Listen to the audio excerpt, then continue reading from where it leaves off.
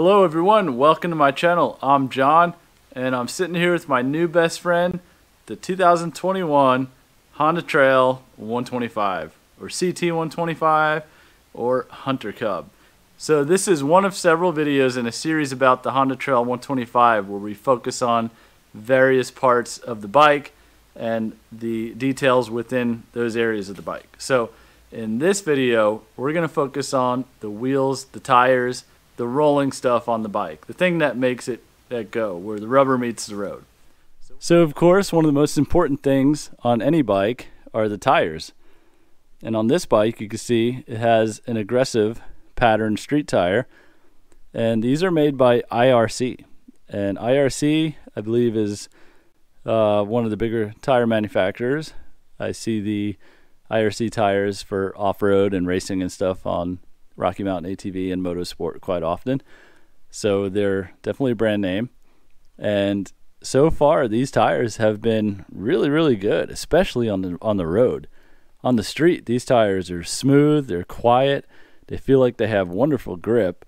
And on the off-road parts that I've ridden so far, they've performed as expected. I wasn't blown away by the off-road grip of them, but I am pushing this bike a little bit further off-road than the normal person would probably be pushing this bike. So I can't expect too much based on what I'm doing. I'm going to the extremes of what these bikes are really capable of. So in both instances, they've impressed me. However, being almost exclusively off-road and looking to do some pretty extreme things with this bike, I will be upgrading these tires to knobby tires that are probably going to be a little bit thicker. These tires are really thin. That's the one thing you'll notice too. It's a very narrow tire, very narrow. It's 80, 90, 17 in the front, and the back I don't believe is too much different at all. It's actually the same exact tire, an 80, 90, 17. So you can see kind of better on the back of the bike. It's just a really skinny tire. It almost looks like a bicycle tire. So that makes for amazing road performance. The bike rolls very easy. It rolls easier than any other bike I have, and it's got to be due to these tires and wheels. So on the road, that translates to a really smooth ride and excellent rolling resistance. But being what I do with these bikes, I do feel it applicable to upgrade to a thicker knobby. So we're going to find the limits, I think, with the knobby. So I'm seeing right here, there might be some clearance issues with some of these parts as I go to the knobby tires. It's a little bit close to the chain guard, so the OEM chain guard might kind of cause some interference with the knobby tire in the back. And in the front, it is already known that this front fender is going to be too close to the wheel. So the choices are to move the front fender up, or what I saw on B's Deals, which I'll probably be buying tomorrow, is an actual dirt bike style front fender, which I thought looked very cool. It added a lot to the looks of the bike. So that's what I'll be going with, and then we'll be going with the knobby tires. The other subtle thing, very cool in my opinion too, was the imitation sort of brake drum look here. And I can jump over real quick and show you what they're getting at on my old motocross bikes here, because these are kind of how the old brake drums used to look. And obviously on the back, you don't have as much to show back here because of the sprocket and system. So basically it's most evident in the front.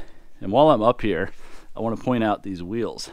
They're a little bit dirty already because I took this out for a shakedown in the dirt yesterday, but these are not gloss black.